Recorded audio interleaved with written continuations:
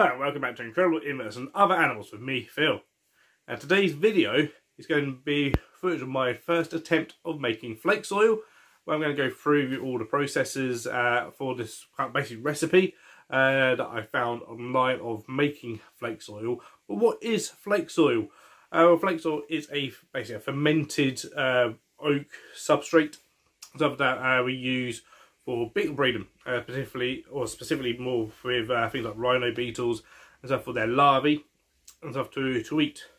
And so, because a lot of those beetles eat a hell of a lot of wood and stuff, and you need good protein levels and stuff to get major males and stuff. So flake soil is something that's used fairly heavily around the world in terms of rearing up beetle larvae. And I've started buying it and using it a little bit myself. I thought I'd have a go at making some because it's not the cheapest of things to buy. So I thought I'd have a go at making some, and I'm going to show you my results, show you how I made it. It's been taking a few months to do, and it does take a few months to do, kind of pull together and then allow it to ferment. And it's taken, what, 3, 4, maybe even 5 months to make this now. So yeah, it's a long process to do it. So if this works, I think it's worked. But if my beetle larvae like it and stuff, I will make more. But I will continue to buy it as well, purely because I don't have the space to make big batches of it all the time. But yeah, let's go ahead and take a look at me making or attempting to make flake soil. Okay, so here we go, we're making flake soil, and I've got a recipe from Richard's Inverts, so I'll put a link down in the description. So, first we've got 200 grams of plain flour, we have 50 grams of sugar, and then we have 10 grams of brewer's yeast, along with water. So these are the main stuff, and then 10 litres of oak sawdust mixture, and we'll also mix in some frass as well into this to kick-start it all off. And then of course we've got a tub for it all to go into. So as I got the recipe from Richard's Inverts. I'll put a link down in the description to his recipe on his website. So first we want to get 5 grams of sugar into a measuring jug. So obviously you want to use a set of scales, so I just got basic kitchen scales for this, so yeah, just use those. And once you've got 5 grams of sugar, you will then want to add in 10 grams of the yeast into that as well. And this yeast I think I got this just off eBay. So I'd already measured up 10 grams of the yeast, so put that in. And then you want to mix that with 500 ml of lukewarm water. So again, another measuring jug, already got that, don't need the scales for this bit. Put it in, and then you want to stir that well, and this is all to awaken the yeast, so we can get that sort of going. So you stir that, and then basically set that to one side for around half an hour, 30 minutes, just to basically awaken that yeast up. So stirry. So you got this kind of brown looking liquid, and then like I say, yeah, just set that aside for half an hour. Then whilst your yeast and sugar and water mixtures sort of getting ready, you can get your dry ingredients into the tub. So yeah, this is the sawdust. I got, again, actually just got this off eBay. So it's 100% oak sawdust. So you're going to be just putting it in. I'm just adding it in at the moment just because I didn't want to spill it absolutely everywhere, because the box came, it is actually packed full. So yeah, didn't want to spill it everywhere, so just putting that into the box. You can see it looks really good quality, which I'm happy with, because I haven't really ordered oak sawdust before, so wasn't really sure, obviously, what quality it was going to be like, but lucky enough, yeah, this felt really good quality, which was nice. So get all this into the box, and then you want to add in your other ingredients. Right, now I've filled up the box with all the sawdust, just giving that all just a mix through, make sure there's no lumps or anything like that. So I've flattened it all out, making sure everything's all nice, you know, really nice, which it looks it. Now I'm going to add the rest of the dry ingredients, so adding in the plain flour on top. You know, it does feel like I'm baking here, but I'm baking substrate without even sticking in the oven. And then adding in the rest of the sugar, and then get my hands in and give that all a good mix up. So you want to give this a really nice mix, get all those ingredients around the place, you know, make sure it's kind of, try and get it kind of evenly distributed around the tub. So really nice mix.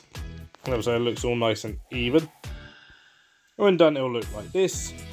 And then after, like I say, after waiting the half hour after starting the water mixture, and also yeast and sugar, get that mixed in as well. So pour that in, get all the bits in, get all the yeast out of that jug, get it all in, and then again you want to get mixing. So mix this all around, try and get, again, you want it, you know, you don't want this wet sort of thing. Basically you want it so that you can form clumps, you can form balls of it, but not wring out any moisture at all, any water out of it. So you may need to add some more water. So I did just gradually add some more water into this because it was still actually quite dry around a lot of the sawdust. So, but again, as you can see there, a bit of dust coming up there, so you can tell it's still quite dry. You want to obviously add in water gradually. So, because again, you don't want this sopping wet or anything like that. You don't want to be able to wring out any water if you squeeze it. You want to be able to, again, get to a point where you can squeeze the ball and it holds its shape. So just adding a bit of water gradually every now and then. Now I did add in a fair bit. As could be different for different people, of course, as well, of how much you may need. Some people might need less water. And some people may need more water than I added. So I added what I thought was actually quite a bit, but it seemed to be doing the job. Like I say, it's my first time ever attempting to make flake soil, so I was a bit kind of like, oh, I don't know how it should feel like before, you know, once I've sort of mixed it all together. But it's definitely getting there. You can see it's, you know, it's changed colour a bit. Now it's definitely looking sort of a lot more sort of moist, and that's what you want. And then again, just getting down to the bottom, making sure that there's no, you know, kind of puddles of water sitting at the bottom there, mixing it all around. That's what you really want to do, is get your hands in there and just really mix it well. And as you're mixing it, you want to break up any potential clumps as well. So yeah, I rub it between my hands, between my fingers, just to make sure nothing's come up. There we go, make a ball, it's holding its shape, not wringing out water. That's basically what you want, and so from my understanding. So, and then it's a case of once that's all done, again, just give it another go. Yep, nothing wringing out, it's sort of holding its shape. So I probably don't want to add in any more water. So third time's the charm, just to make sure. Yep, nice. In this case, it's just, yeah, evening it all out. So I'm just checking the recipe again, just to make sure. And then it's a case of flattening it. Basically, you want to compress any air out of it, so as far as you can. You don't want air pockets, so really go around flattening that with your hands. So that's what I'm doing here. Again, you can't really go sort of too much again, because you don't want any air pockets within it. So you go around flattening it all around, making sure it's all nice and flat, really compressed down.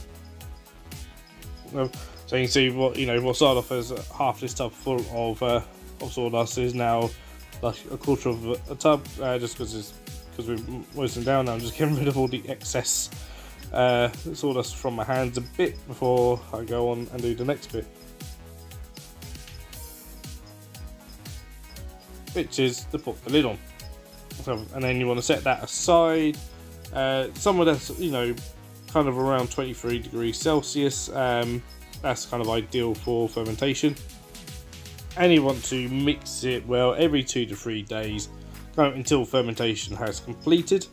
So, and you know it's done and it's worked if it smells like earthy soil, basically. So yeah, I mix this every few days and then compressed it again.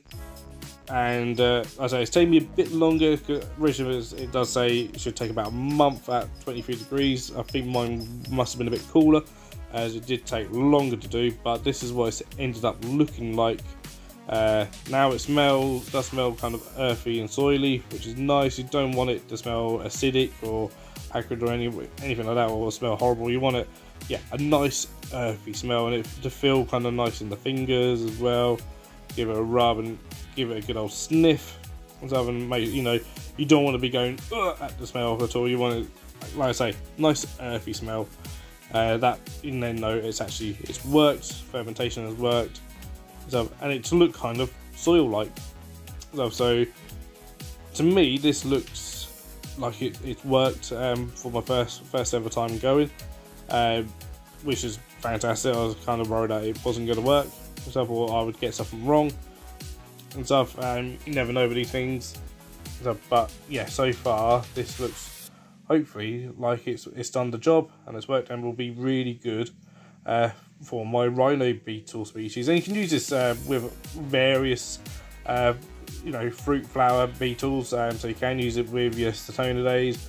I'll probably use it with like the Mechanarinas. You can use it with Pachnoders and Udicellas and Stephanorinus and stuff as well. Absolutely fine.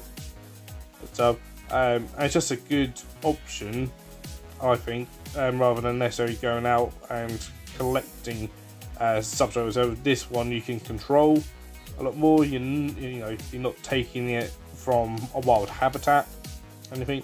You're using obviously a product that may just get kind of thrown in the bin otherwise as well. And so we're using, you know, a secondary product, of course. So for me, yeah, flake soil is probably quite a sort of a win-win substrate. And here's just a bit of a closer look at it as well. So yeah, it's fairly flaky, hence the name sort of flake soil. So like I say, there are other things you can add into it at the beginning. There are various additives. I didn't add any of those in, so there's just a basic mix. Okay guys, so that was my attempt of making flake soil. What do you guys think? It's my first time ever attempting to make flake soil. I think it's worked. It looks alright to me, it smells alright to me, and that's the main thing. So I will be dishing that out across my various rhino beetle larvae, so my Xylotropes, my various dynasties that I've got now as well. And also I'll be using flake soil with, hopefully when I get Calcosoma larvae. Got at least an egg that I've found, so I don't want to dig around too much stuff in there. But yeah, we'll be using flake soil with those larvae as well.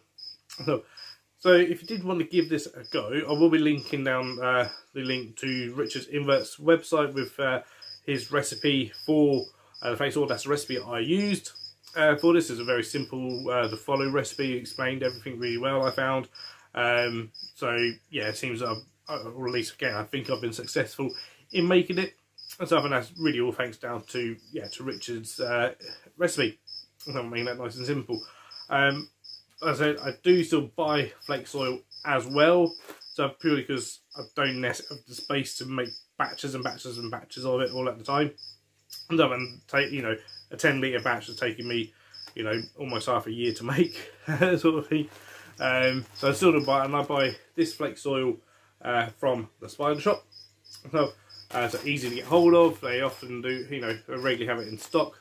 So, and what I will be doing is popping a link down in the description for the flake soil from the spider shop. Now it is an affiliate link, so what that means is that I get, if you use my link, I get a bit of commission from that at no extra cost to you. A number of us YouTubers and Instagrammers, TikTokers and stuff have been invited to be affiliates of the spider shop, kind of trial run thing. So yeah, if you see any links from me for the spider shop, that's what they'll be. They'll be affiliate links. So But like I say, it costs you no extra. We get a little bit of it, and obviously anything we get from that, or anything I get from that, will go back into the channel. So, but I do recommend this flake soil. I've been using it myself, and so it seems of very good quality to me. It's the only flake soil apart, you know, that I've actually used and bought and stuff. And I'll continue to buy some whenever they have some available, as well, just because it is so good for, like I said, the rhino beetles and stuff. So if you are looking at getting into rhino beetles, especially, like I say, xylotropes, dynasties, calcosomas and stuff, you do want to start getting some flake soil. So, and even for some of the sag beetles as well, unless they're ones that are Kinchi Pacific, which I don't keep and stuff. And I don't think I've ever kept any Kinchi ones yet. I've never used Kinchi. So, but yeah, if you did like this video, guys, please do give it a thumbs up. Pop some comments down below, and if you haven't yet, please do consider subscribing to the channel and hit that bell for notifications so you know next time I upload another video. But until next time, guys, take care, stay safe, and keep rocking.